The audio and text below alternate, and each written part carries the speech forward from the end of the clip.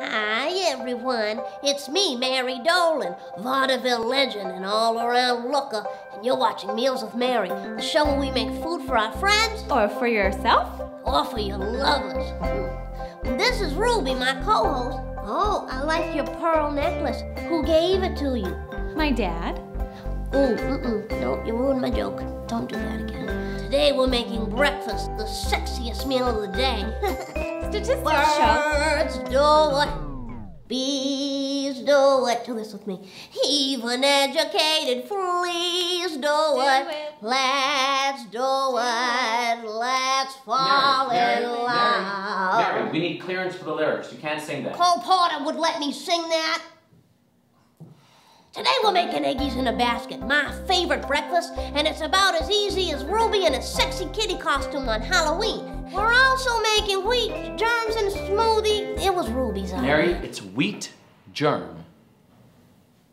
This is Kaz, our producer, who cut me off earlier. Get off the camera, your crew. Man, do I miss live performance. You can't edit live. Wakey, wakey, interwebs. Let's make a meal.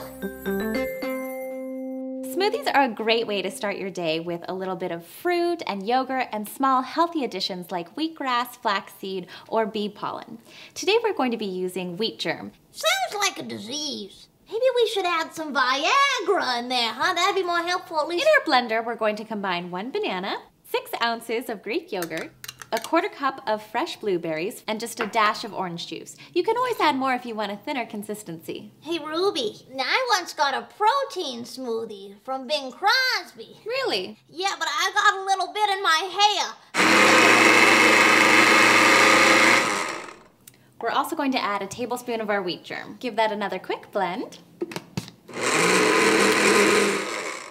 And you're good to go. A good tip for a breakfast SEXFAST is anything that you can pour onto your lover, you know? Maple syrup, chocolate syrup, muffin batter. You know, why don't we get to our eggies in a basket?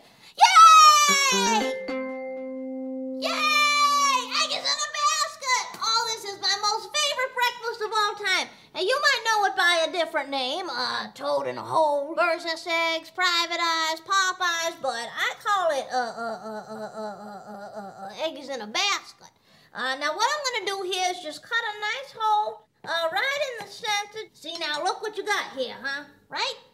Good. We're gonna butter one side of each of these little things, and now we're also gonna crack an egg into a glass. That'll make it easier for later. Isn't that elegant? Now, you're gonna want to pop a good amount of butter in that pan and turn the heat down to medium-low. So what we're gonna do is put our bread, dry side down right in there, and let it get really soaked in the butter. Let's go ahead and pour that egg in there. And we're gonna add a little salt and pepper to that as well. Now let that set. When you can kind of move it around with a spatula, you know it's ready to flip. Be careful and just flip it over. And now don't forget about that little hat either. Safety first, kids.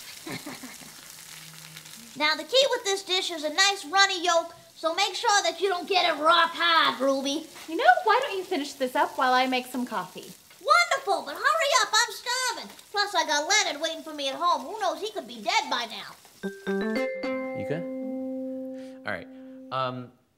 Action. Making French press coffee is about 2 things: having the right equipment and the right proportions. I agree. Having well-proportioned equipment's an absolute must. I love using Intelligentsia coffee based right here in Los Angeles. I use their dark roast and always grind it to order.